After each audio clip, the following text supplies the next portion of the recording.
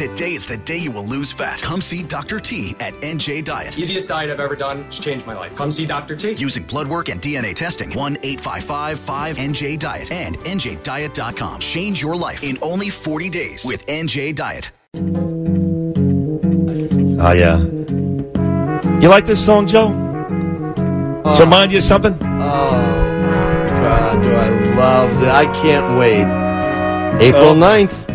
Yeah, you know, it's funny. I thought Bernie and Joe and Joseph Abboud is here each and every Wednesday, that you may not be here today because baseball season, although we've had a couple of games last week with the Mariners and A's, it really starts tomorrow. Yeah. Mets in Washington for the Nationals, Yankees here in the Bronx hosting Baltimore. So I checked the schedule. Red Sox start a 4-game set in Seattle tomorrow. That's right. Then they go to Oakland for a 4-game set. Mm-hmm. Then they go to Arizona for a 3-game set. Yeah. Then they're off Monday the 8th. And it's not until Tuesday, April 9th against Toronto that the Red Sox, 11 games in, will play their first game this year at Fenway Park. That's right, and I'll be there. Of course you will. I'll be Getting there. out the rings that night, right? It's going to be special. I mean, basically getting the rings, but every opening day special. Yankee fans, Mets fans, that's right. every opening day. Even in Cleveland, for God's sake. They love it. Huge. You know, it's so exciting. I can't wait. The ballparks are majestic when you walk into them, and it's the first day. I mean, it's a new season. Everybody's starting even. Everybody's got a chance. It's really Not fun. everybody has a chance. The Mets have a great chance. The Mets do, but how do you think the Miami Marlins feel today? But he's right there. Everybody has. There's no record. That's zero, right. zero. You never know. So it could be a great No, I mean, of all the sports, we've seen wild card teams in baseball. Yeah. The Marlins, in fact, did it twice. That's right. Go out there and have great seasons. We saw some surprises last year. Nobody envisioned the Milwaukee Brewers having the year that they had. There are some teams, though, that have no chance. I mean, teams like the Marlins will lose 100 games this year. Yeah, it's not great for baseball. No. It's certainly not great Why for do you baseball. have to seize on the negative? Joseph is trying to be so positive. It's opening day. You know why? I'll tell you why. I keep mentioning the Marlins because, no disrespect to Joe, but coming up next hour, and Joe loves this guy, one of the great writers, one of the great baseball writers in the country, Bob Clappish, has a new book out. Great writer. It's about the Yankees, and he talks a lot about inside Yankees. Yes, Derek Jeter's relationship with Cashman, and how basically Cashman fleeced him out of getting Giancarlo Stanton. And in the end, it's going to be the combination of Stanton and Judge that's going to stop your team from getting their second consecutive World Series ring. That's right. That's right. Thanks for the positive information. I really appreciate that. But you can't spoil it for me. That moment when they get the ring is really special. Have you been at one of those? I got a ring. I got an 86 ring from the Mets. And guess who gave it to you? Oh, the Red Sox gave you that. Did we give you that ring? Joseph. Bill Buckner did gift wrap it. Yes. We gave you that. I didn't really get a ring, but say thank you. Yes, I thank Bill Buckner all the time. Yeah. No, and it's exciting time. And will you be at any opening days? Are you going to go to the Mets? I'm going to the Mets opening day against the Nationals. Yes, that's fantastic. Yeah, I would go tomorrow, to be honest, only because it's an afternoon game. Right. And, my kid's home from school. Gaby, he's on spring break, so I can go. So I'm thinking about tomorrow, but definitely April the 4th in Queens, Mets and Nats. Fantastic. And the Red Sox and Yankees are playing in London. I do know that. And Bernie's going to that one. I am going to those games. Oh, you're going with Bernie? They're playing at Wimbledon. It's stadium.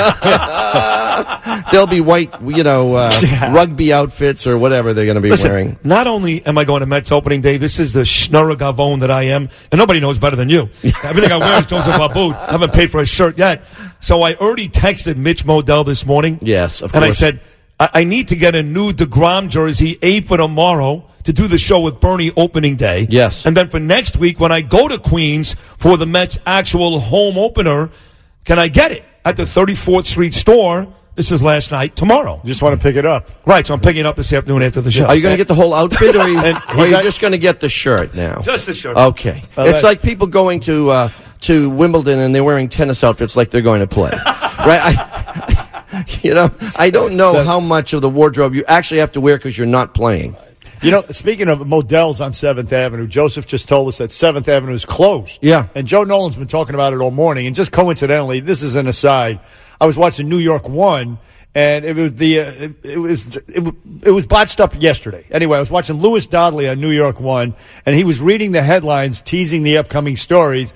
And it's Chelsea, 25th and 7th Avenue. Mm-hmm. It's a big gay neighborhood in Manhattan. So he starts out by saying, water main break causes chaos in Chelsea. And then he takes a pause and he goes, and firefighters respond to a steaming manhole as well. Oh, that's hilarious. Oh, that is. We should have gotten that audio. He did this with a straight face. Oh, that's funny. I'm like, look, you know what you're saying here. I know that neighborhood. I used to live on 21st and 8th during 9/11 when I worked with you, Bernie. I was living in Chelsea. And a very nice place. I actually took Lou one night to Rawhide across the street on 8th Avenue. He loved it. He really did. I'm not even kidding. But by the way, you look, this outfit today, this white jacket. You look stunning. Let's say off-white. Let's say off-white. It's off-white, right. A blue vest, blue tie, blue shirt, blue jeans. But the jacket with your tan and your hair, it just looks incredible. It's talking about Chelsea. A little corduroy. A little. You got a nice pocket hanky. You get the whole thing going. I said to the team, I have a reputation to live up to, and it's scary. This is one of my favorite outfits. I got to tell you the truth. No, I'd rather hang out in my sweats when I can. But I've never seen you in sweats ever. Well, they're really good sweats. They're really good sweats, and they're well coordinated at the gym. So you're making fun of me because I will go to Queens next week wearing my Jacob deGrom jersey. Right. When you arrive April 9th at Fenway Park, you'll be dressed like that. Yeah, I don't wear the jerseys. The only time, it's the only time I wore a Red Sox outfit was when I threw out the first pitch at Fenway. It was actual Red Sox uniform. Your name on it or Yaz? No. It was Nomaz. Nomaz. But you know what? It's just so great, and that's such an enormous business now. Mitch, who's done an incredible job, Mitch Modell. I mean, he's got the best jerseys, the best. He's got the best. So if you're going to shop with Mitch because he's the best. Shop with Mitch. What he is one of our best friends, and he's our favorite Mitch. And by the way, he has great seats to every sporting event in the world. Yeah, but those Yankee seats are the best. Oh my God! Then you get that room with the seafood and the lobster and the candy wall for my son. So I'm always critical of Yankee Stadium, but I have to say that I have never had food not like that. At Yankee Stadium. It's better than any gourmet restaurant here in New York. You have to mortgage your house to afford it. No, those are like $2,000 seats that he gives out. It's amazing. So, Mitch, if you're listening, I'm looking for an invitation.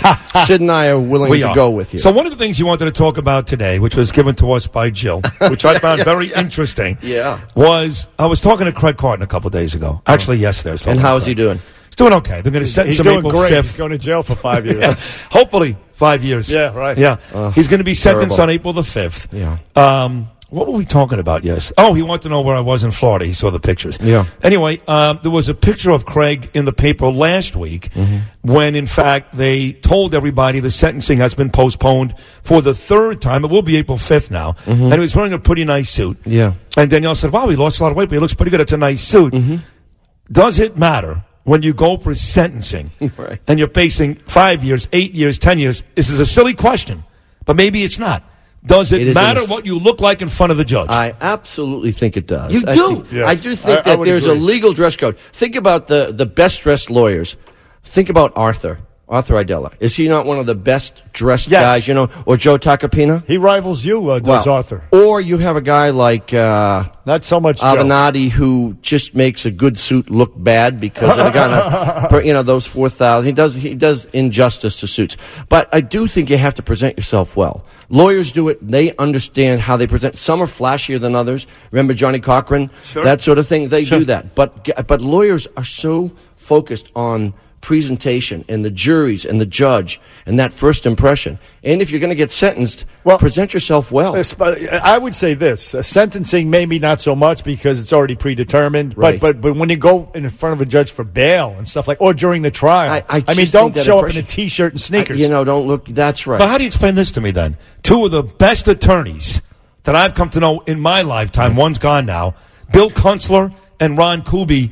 They are a mess. Even when Kuby gets dressed up, he looks like he was out all night. That's why all his clients are in prison. That's right. That's right. Just remember, what to wear to an indictment. That's really important. The early part. The sentencing again. The writing is already on the wall at that point. You show up in in gym clothes and you still get the same sentence. That's right. But Joseph Abboud, listen, we love you to pieces. Thank you, buddy. We're out of time, but we do really enjoy your appearance here. Your store, the Black Label flagship store is up at 49th and Madison. You can see Joseph there. He's there toiling away 9 days out of 10 if you go up there. Thank you, Bernie. Thank you, Sid. Love you guys. You love you too. You look week. fantastic. Okay. See you next week. I'll week. be more tan than you next week. No chance. I'll go back to Florida again, you son of a bitch. Hey, take a picture of that, will you? We'll take a short break. Bernie and Sid coming right back. What can I say? Just tip my hat and call the Yankees my daddy. Bernie and Sid in the morning.